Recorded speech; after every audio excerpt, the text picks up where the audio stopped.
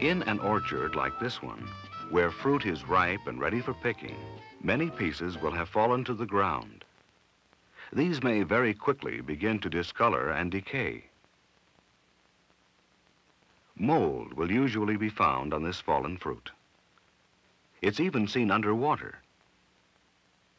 This mold is one kind of fungus.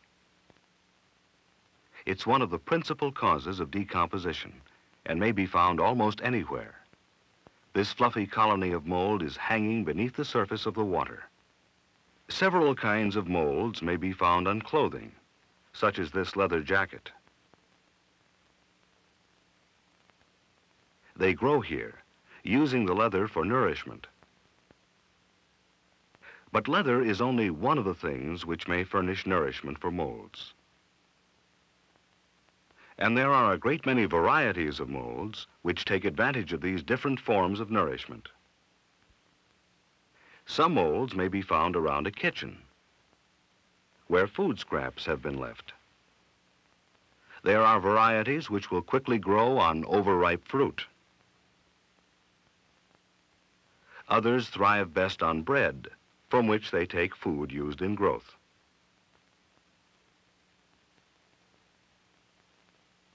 But molds cannot grow without favorable conditions. Let's leave a stack of fresh bread out on a shelf to see if we can learn something about the way molds grow.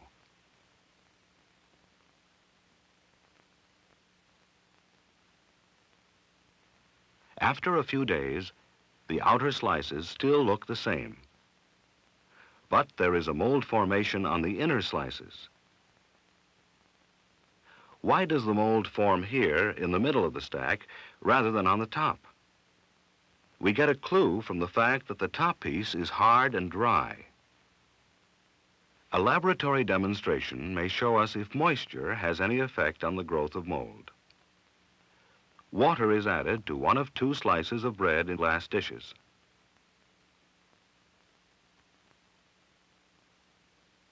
The dishes are then set aside on a shelf for a few days.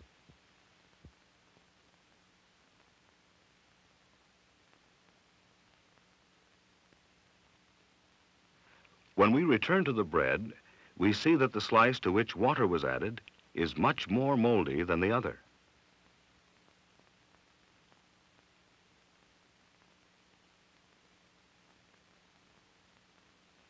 Dampness seems to encourage the growth of mold. But is dampness the only condition which affects the growth of molds? Let's do another demonstration.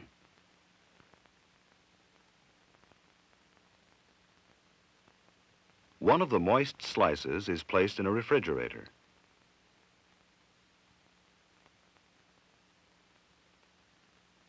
Another is left out on a shelf at room temperature. A third is placed in a warming oven.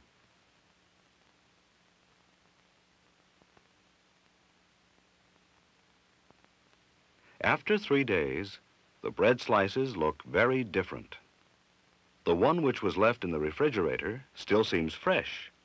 There is no visible trace of mold here. The bread which was left at room temperature is moldy, but the slice which was left in the warming oven is covered with mold.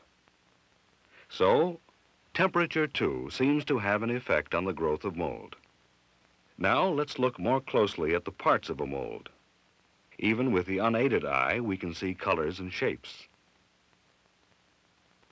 But with a microscope, we begin to see the individual parts more clearly.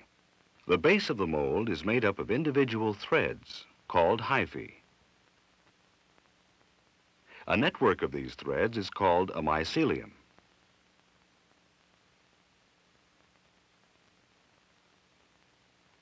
When the mold is ready to reproduce, some of the threads of the mycelium rise into the air.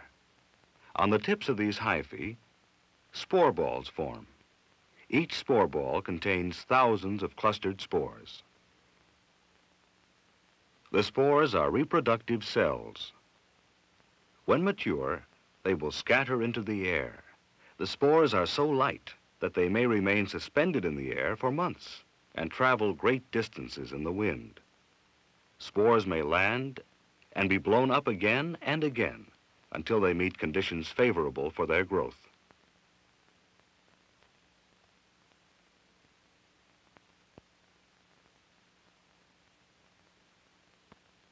Every variety of mold produces spores, but each variety has a characteristic shape and color.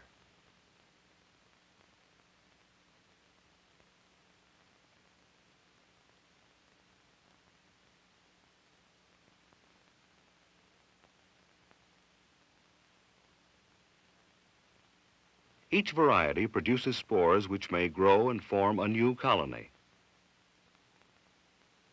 Beginning with a microscopic speck like this one, a network of mycelium develops.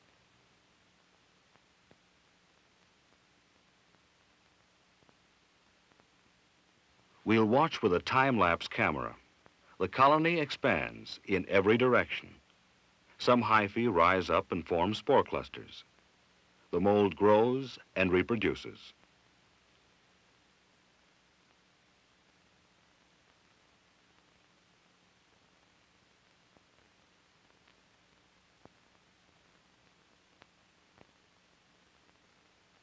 Now that we know something about the conditions under which molds grow and something about their structure, let's prepare a mold culture and watch.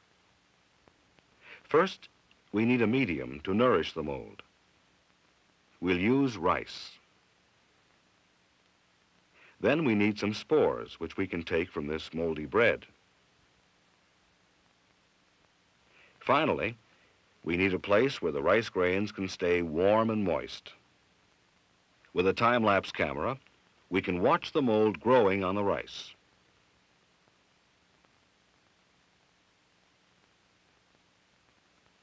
Let's watch again.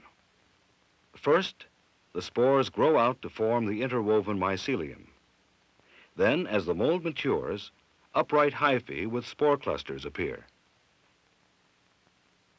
The mold has taken nourishment from the rice, has grown, and reproduced. We can also use a medium of agar on which to raise molds. Again, with the time-lapse camera, we can watch as the mold spreads out over the medium.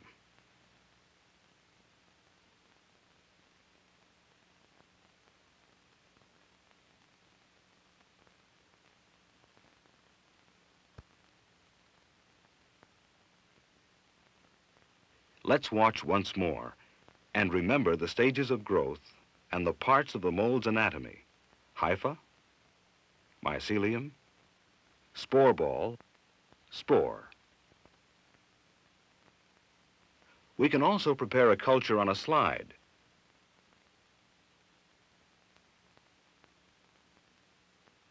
Here we see a single mold spore as it begins growth.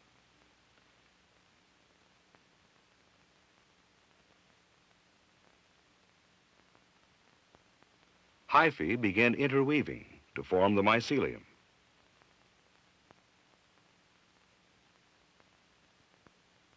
In a side view, we can see some hyphae begin to rise up.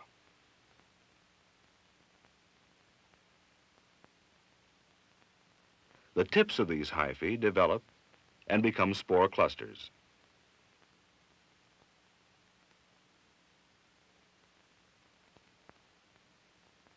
On a single hypha, we can see the development of individual spores.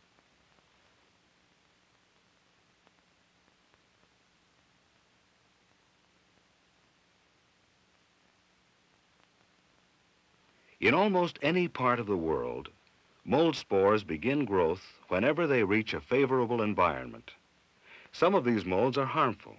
Many are helpful to man. The effects of these molds suggest still further chapters in the story of molds and how they grow.